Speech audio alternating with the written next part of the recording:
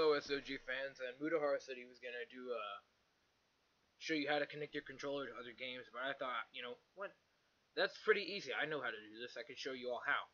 Now, it depends what kind of gamepad you have. If you don't know what a gamepad is, it's basically a controller for your computer, so search on the internet accordingly.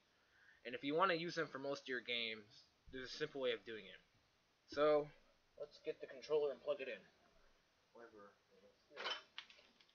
I got a Logitech F130 right here, but I would recommend the Xbox controller because it's a lot more comfortable.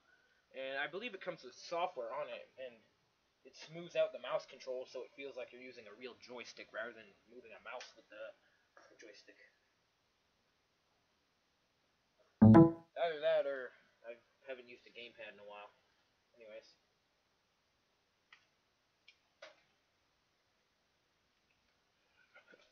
Okay, you heard that noise. Gamepad's plugged in. Let's go check it to make sure it's in there.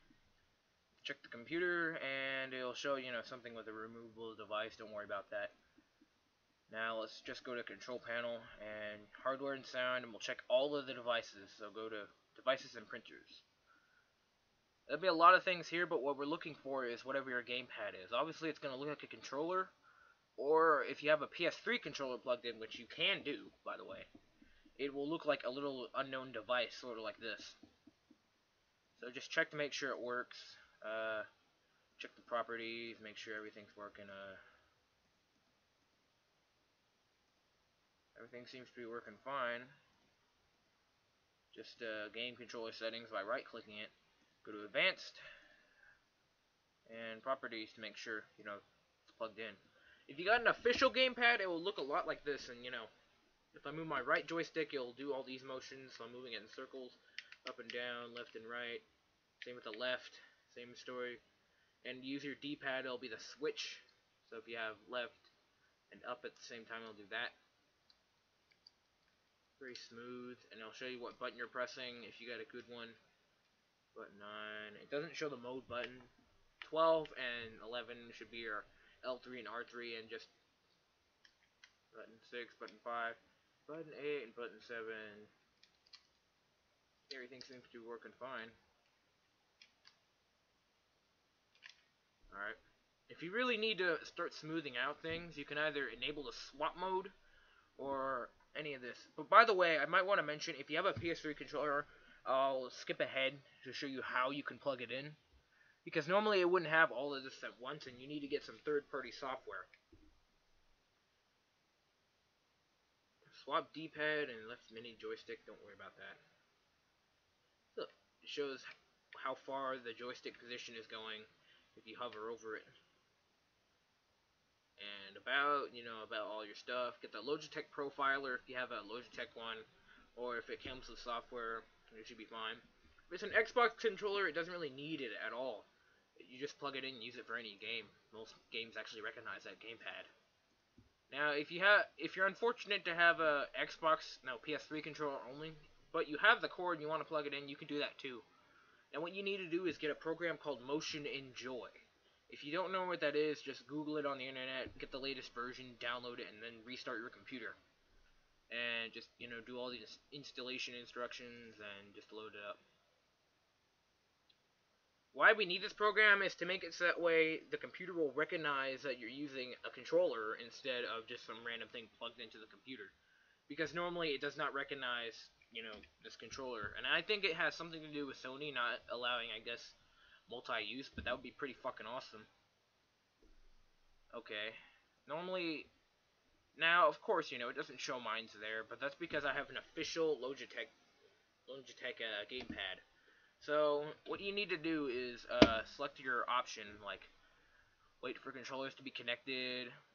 Normally, it should show your controller. If not, then you just go to Device Manager, and then install load driver, and then install all. I'm not going to do that because I'll ruin my gamepad. It won't recognize at all anymore. Now, I created this thing, PS3 controller, with no tilt. Because what happens is if you tilt the controller, it will show that, it will be an issue, actually. Because you try to set in game commands, but the tilting will actually be in there. and it makes it really, really tough to do things like that. So, what you should pick is Xbox 360 controller emulator or PS2. Now, with PS2, you won't be able to use your middle button that comes with your controller. But hey, that's something to easily sacrifice. But if you're on Steam, use PlayStation 3. And I'll put the link to PS3 controller with no tilt in the description, so you can easily just start loading these up. Now, how are we going to get this into a game? Well, depending on what kind of profiler you have, normally it should... You can't get it to work with any game unless if you got third-party software, like Logitech gaming software. They have this on their official website, so all you gotta do is find your gamepad. And I think it will be able to recognize PS3 controllers as long as you got motion and joy. And let's pick a game that recognizes gamepad. Oh, I don't know. I want to be the guy. That's loud. Okay, go to controls and turn it to joystick. There we go. Now, I might want to do this thing. There we go. It recognizes it normally, but in this game, the joystick is really strong. If you're lucky enough to have a gamepad, it's just be fine.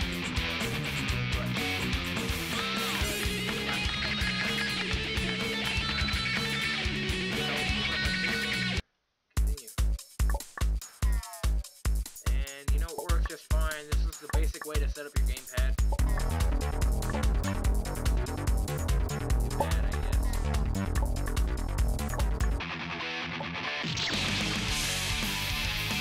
To play the game, we're just here to show you. Now, what if you want to use it for other games like Minecraft? Now, Minecraft, I would honestly not recommend you do it with because it really isn't gamepad compatible. It's really hard to control, in fact. So there's another software you can get, but you have to pay for it. It's called Xpadder. And we're just gonna load a profile I made a while ago. Xpadder controller, Logitech 130 profiles, Minecraft. And we'll open up the layout, Logitech F130, and it recognizes all my movements, up, down, left, right, middle button. I feel like though, you know, the up button and the left button are kind of stuck, so they'll do that weird movement thing. So if I want to middle click the mouse button, I can just, you know, do that. Left, right click, everything works like it should. And Xpadder I would honestly recommend because it's easy to pick up and learn. But it isn't something I would want all the time. So, you know, just for the sake of purposes and all that crap, we're going to start Minecraft. Yeah, I know, I don't really like to do this either.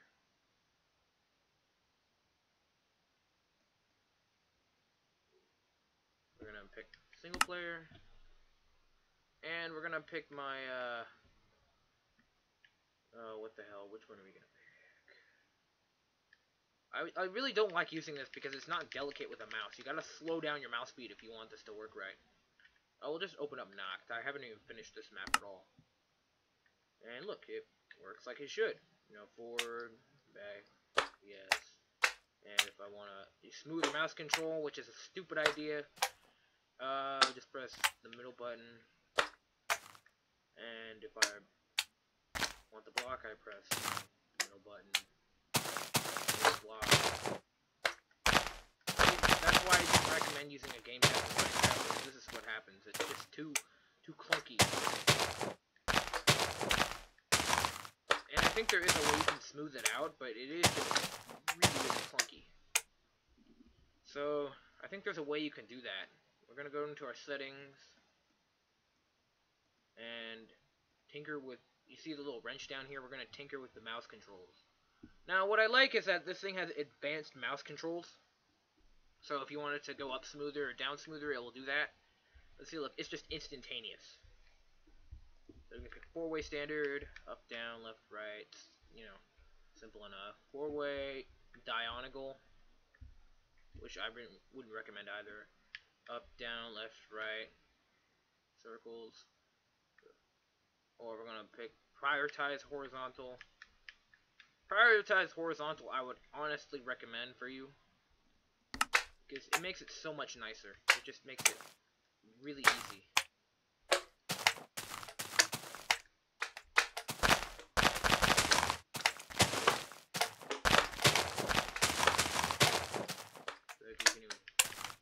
I don't know.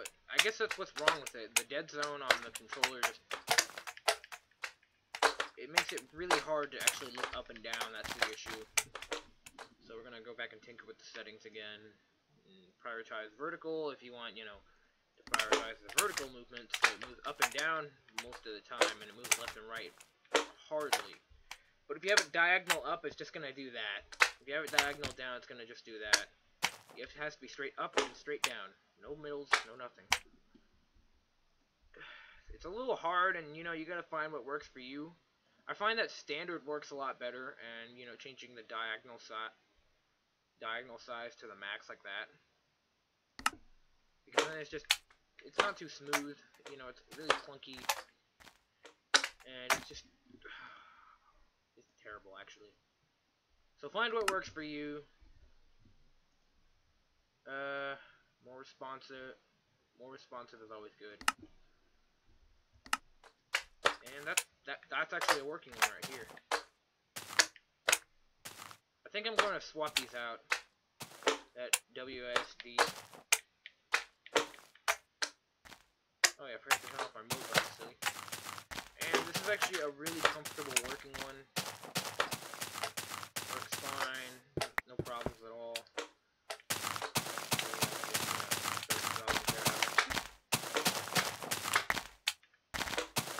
And if I want to crouch, just press R, which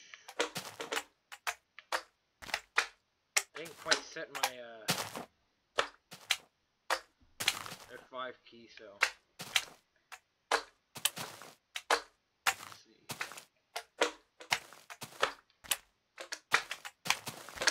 Oh yeah, I forgot my shift key changed, but I can press tab, you know, to do all that crap. Escape to pause, space to jump, which is my A button, E, Q is rough crap. And yeah, that's just about it. That's all you really need to know about setting up your gamepad for most games that don't use it, and for games that do use it. So, yeah, thanks for watching. I hope that clears up anything. I'm sorry it took some time. Next time I'll be straight to the point. But I had to talk about as much as I could in one setting, and I guess I kind of went overboard. So, yeah, if you can torrent Xpadder, by all means do it. I know it doesn't support the developer at all, but, you know, we're all free bastards here. Get Motion Enjoy if you have a PS3 controller, or Logitech gaming software. It's on their website. You can find it pretty easily. As long as you can find your gamepad, it comes with a separate one for each one. Honestly, if you have a Logitech one, that's great, because they're really good. It's the next best thing you can get to an Xbox controller. Because they have the software that makes it so you can set keys of the keyboard really simply to what they're meant to do, and the mouse controls, albeit aren't very smooth, but I think you can change those out. But everything is just well done. So yeah, that's it. Thanks for watching, and goodbye.